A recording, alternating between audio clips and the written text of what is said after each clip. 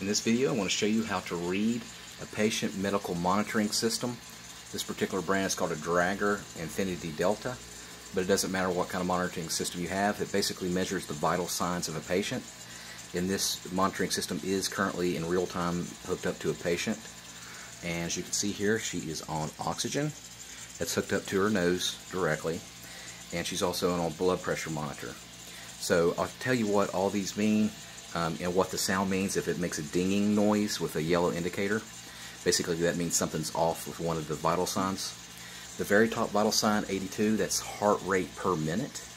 So that's pretty self-explanatory. Her heart's beating 82 times per minute.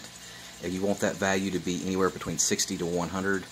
If it's over 100, you're usually exercising or it's not as efficient. And then lower, close to 60, it's a little bit more efficient usually. The second line is the ST mini trend values. That's pretty much something I want to ignore. But usually the value is going to be 0.01. And that's basically showing the trends of these lines. The third one is oxygen. That's the oxygen saturation, and that where it says 86, you really want that value to be between 95 and 100. She's got some fluid on her lungs right now, so she's not breathing as efficiently, and that's why it's low. Usually if it gets below 85, out of range, it's going to ding and make a dinging sound. It'll turn yellow. So right now they're telling her that she really needs to be at 90 before she can get up to 95. But again, that value measures how much oxygen, percentage oxygen in the blood, and you want that to be between 95 and 100. The number below that is PLS, is pulse of the oxygen, and that pretty much is close to your heart rate. You're going to see that those two numbers are pretty close together.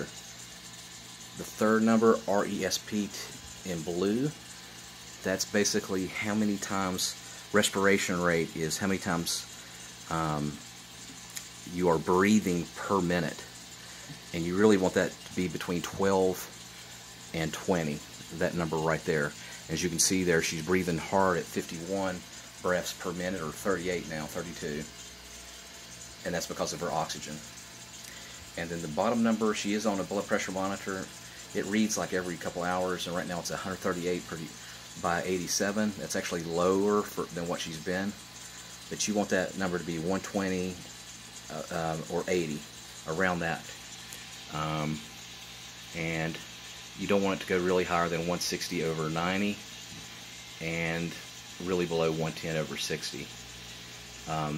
The top number measures how hard the heart is pumping blood out of the heart, and the bottom number, which is 87, it measures how hard it's pumping out of the heart, whereas the top one is into the heart. No, it's opposite. The top number, 138, is how hard it's pressing out of the heart, and the 87 is back into the heart. And that's her blood pressure right there. So that's pretty much a quick tutorial on how to read a measuring system like this. If you have any questions, put it in the comment section. Make sure you subscribe, and thanks for watching.